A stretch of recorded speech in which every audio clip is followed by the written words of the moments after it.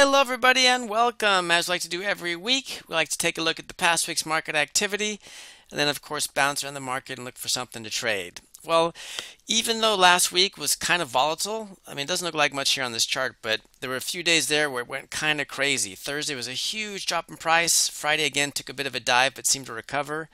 But you can still see nobody seems to be that scared yet because volatility in the S&P 500 is still way down here at 11.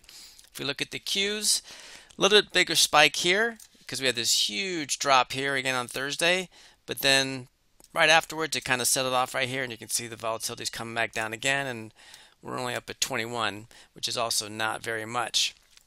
The big one we did last week was IWM. Unfortunately, we got in around here, and in the last week you can see, holy smokes, this thing has shot up to the moon and volatility has spiked. We already made it in here last week, trading here last week. We can do another one, but I always like to bounce on the market anyways. But if it continues like this, we will definitely look to do this again, probably the week after, because you can see volatility is way up here at 44. So that's good for us. Unfortunately, not good for us because we made a trade right here. But you never know. 45 days is a long time, and we're hoping things come back with duration over direction, as always. So what are we going to trade this week? Well, unfortunately, it's earnings season, so there's a lot of trades that are waiting for earnings. So it's tough to get trades in. But for this one, NVDA, if we roll over here, you see the earnings is on 8/21. So that is the date we'd like to make a trade before. If we're going to squeeze it in, that's the time we want to get it done before, 8/21. And you can see volatility, although not as high as it's been on this over the last 6 months, it's still decent volatility for us as a whole. 38 is in this market. As you can see, everything is pretty low and everything's in earnings, so we're kind of stuck a bit. So we're looking for something with decent volatility, and NVIDIA still has it. So remember, August 21st is that deadline day we're looking to stay below. So if I go to the expiration cycles, you can see when it says 19 here, July 24, that means the 19th of July is when this option cycle expires.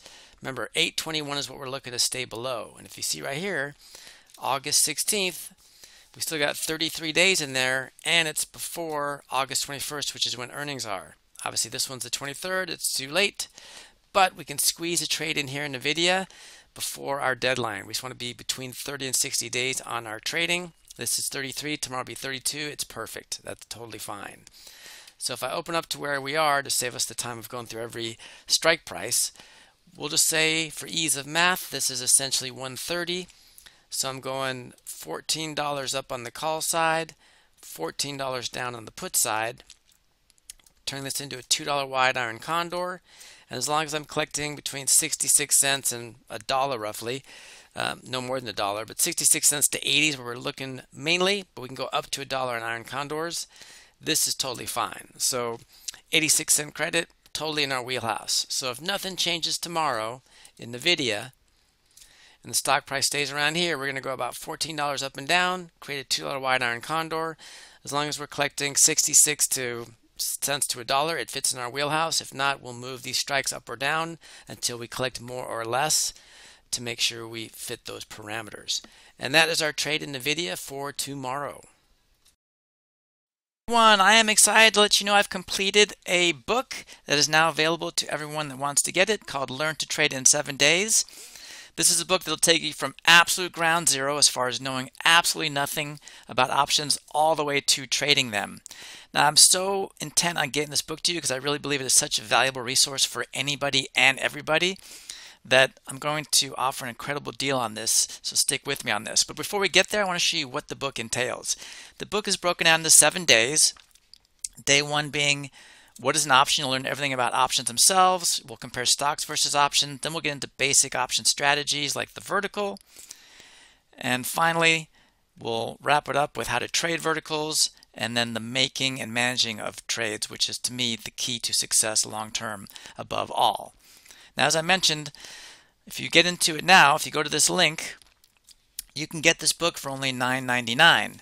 And I know that may not appeal to a lot of people because a lot of people aren't into books, but I'm so intent on getting you this book because I really believe it is such a valuable resource to anybody and everybody that I'll also throw in any one of my courses right here available on Udemy right now.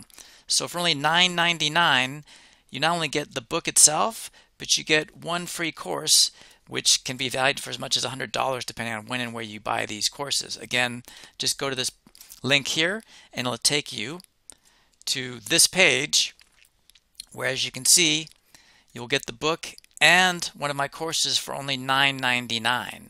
So really can't be beat. So again, just to reiterate, go to this link here. You will get my book, which you can hang on to forever, and I really believe is such a vital resource. I'm throwing in a course to really get you motivated to buy this book. That's how important I really believe this book is. The book and one of my courses for only $9.99 simply by going to this link. Please jump on this opportunity. It is something you really will be happy you did.